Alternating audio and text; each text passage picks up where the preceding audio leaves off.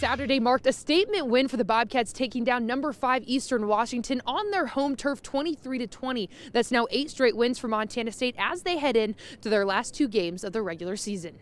I said it back on Monday, I believe. It was going to take a team effort. You know, the time of possession, the way it was tilted, even though we didn't capitalize in the red zone offensively, they were over on the sideline quite a bit. Defense and a balanced offense was the recipe for success Saturday, snapping a 7-game losing streak to the Eagles. All the way around, special teams, defense, offense, I thought it was clear that we were trying our best to be physical. The Bobcats contained Eastern's high-powered offense, holding them to just 314 yards, half of what they've averaged this season.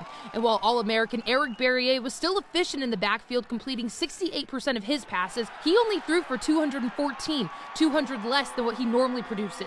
Keeping a quarterback at bay that's as talented as him, he still made a bunch of plays, but I think we won that battle.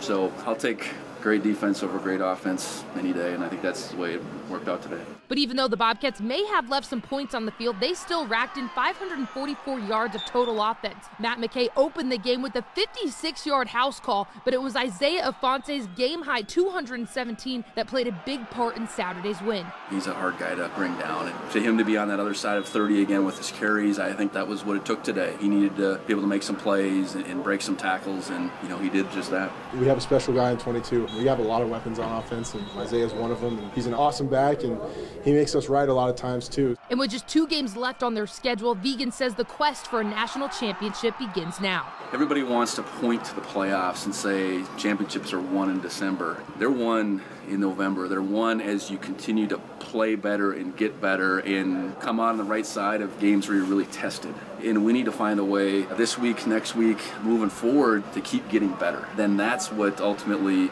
will propel us into whatever we can do down the road. And looking ahead to next week, Montana State returns to Bobcat Stadium for their last home game of the regular season against Idaho with kickoff set for 1 p.m. In Cheney, Ashley Washburn, M10 Sports.